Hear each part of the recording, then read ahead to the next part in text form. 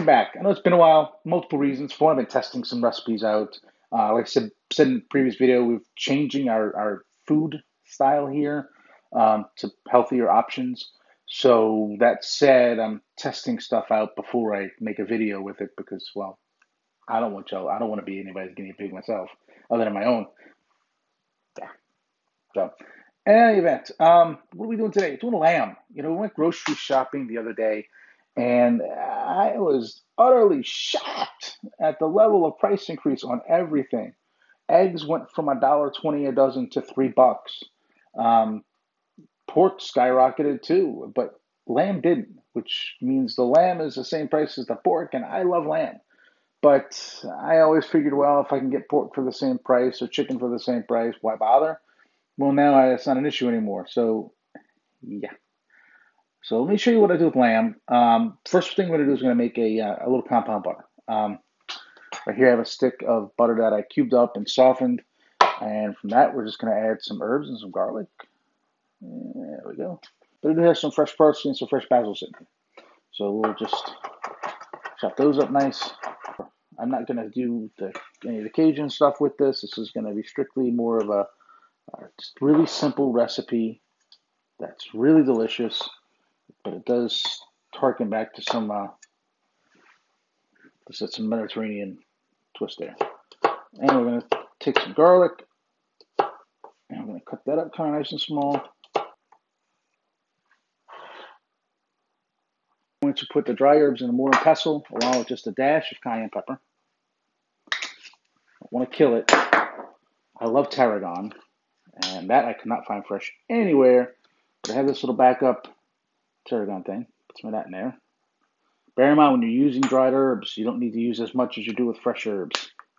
Rosemary, which I am going to be growing soon, but don't right now, but I have this nice dried stuff now. And thyme. So a lot of people don't really think about it. Is nutmeg. I like nutmeg in with lamb. Not much, just a little bit.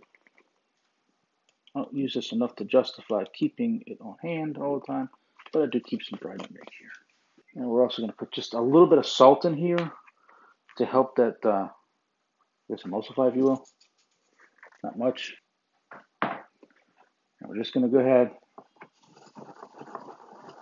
and grind this down as much as we can because we want to get all of those little release its flavors is. Put that right in there.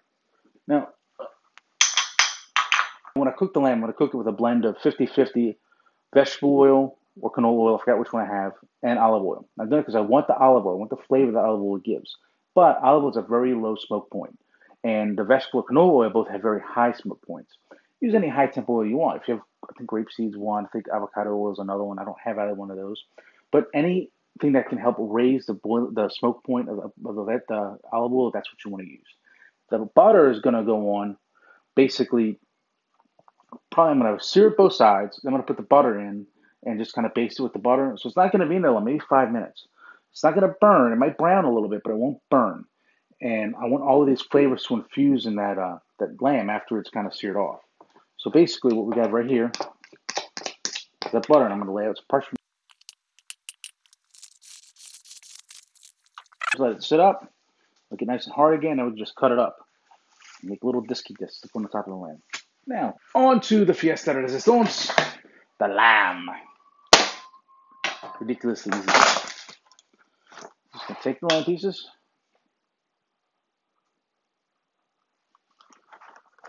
Well, hit like that. All right. Season them with some salt and pepper.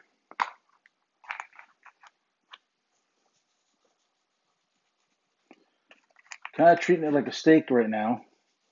So I want that salt to give it, it's going to help it break the crust later. I'm also going to put a little bit of this just store-bought Cavenders Greek seasoning on it. Not much, just a slight little, just a little bit like that. And of course, some fresh cracked pepper. Doing that to both sides, and then that's going to go in the fridge and sit. That's it. prep is done. We're gonna go throw this into the fridge. May make some mashed potatoes, or I may roast some potatoes. I haven't decided yet. But that's for the most part it. And I'll see you guys when we go to cook. You want this to sit for at least 8 to 10 hours. I mean, you can do it right away, obviously, but 8 to 10 hours really lets the seasoning really come through and lets the salt and the pepper help give that effect so you can get that crust on it when you go to cook it later. Anyway, see you in a little bit.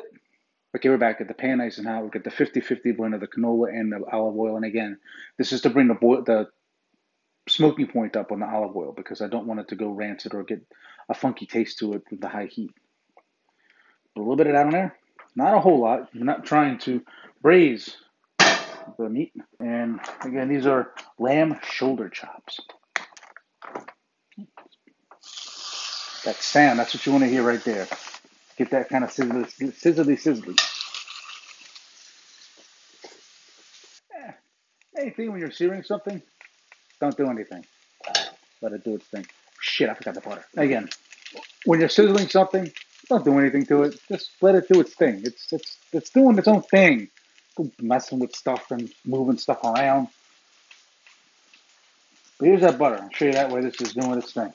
That butter hardened back up again, and you got it right there. Just a nice little stick of compound butter. This one's got rid of the clip. Stuff like that. That's what God created those things.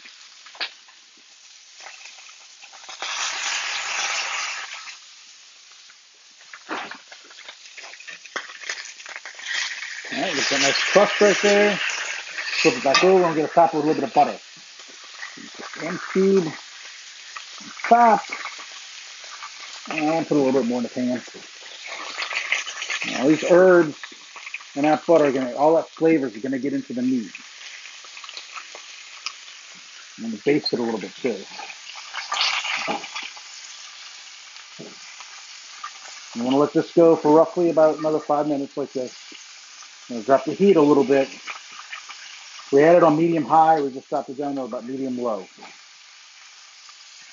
the cool thing when you do a compound butter like that, save it for the stuff, man. Put it on some bread. Slap it in the oven.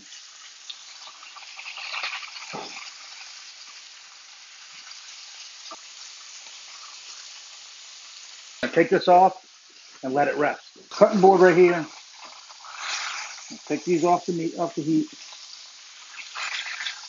I'll set these over on the side. Now we're just going to slice it.